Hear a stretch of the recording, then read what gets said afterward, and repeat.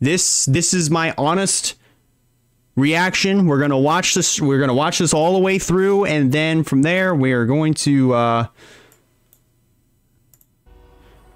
gonna give my honest thoughts and reactions.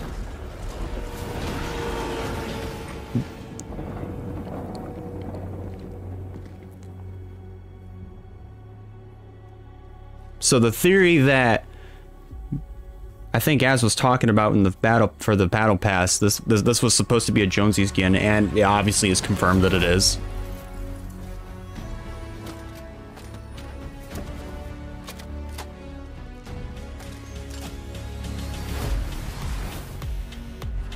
Underground.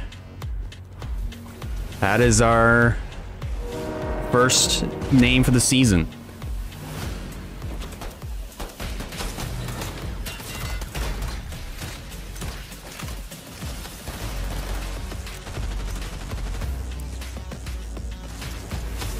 This is going to be all the movement and shit. This is going to be cracked.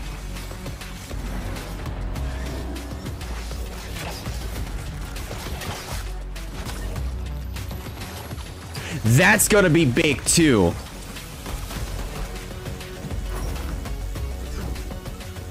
And yeah.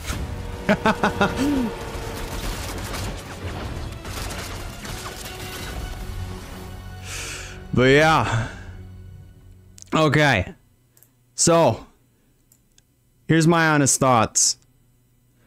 Let's go over this.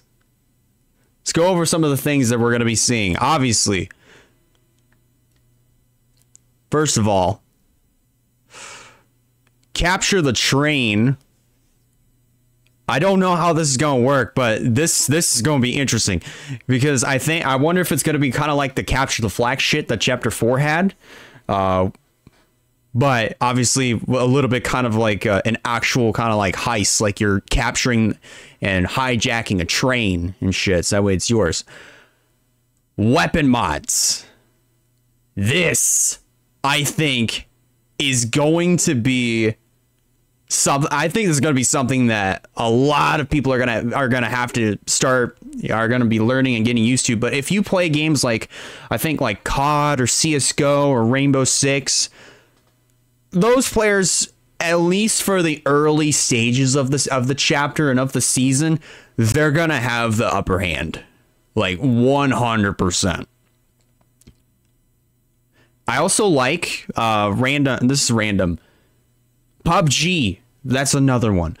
But also another thing, I do like of how when you switch to first person mode for like scoped weapons, you get you get the hands down there. These like first person mode now, like for scope weapons, I mean it was said that there was going to be first person, like long awaited. It's not obviously what you see here. Like I think it's gonna be an option. Revamped movement and gameplay.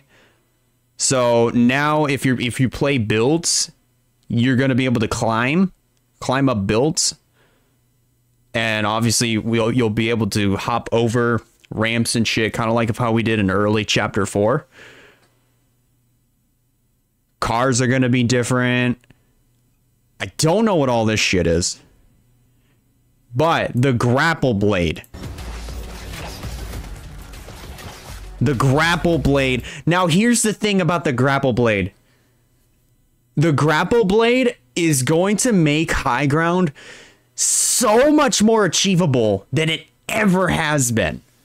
Like, obviously with Fortnite OG, in order to get high ground, if you didn't want to take a zip line, you had to use a grappler in order to get up.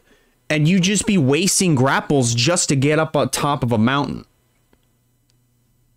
I mean, really, like you'd be wasting grapples. Same thing for shockwave grenades. Same thing for like the grapple glove.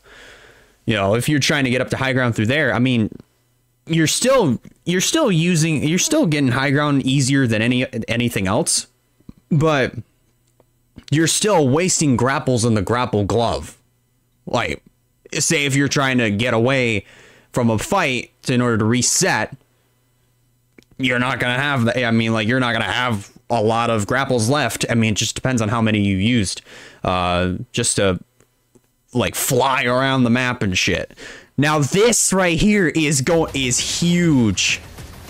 This is huge. For those that obviously will drink minis and shield pots. I mean, obviously it's not like you're gonna be able to run with it. You're not gonna run while drinking the shield pot, but that's gonna be big. It's big, because now I think at this point we can finally start moving around while drinking the shield pot.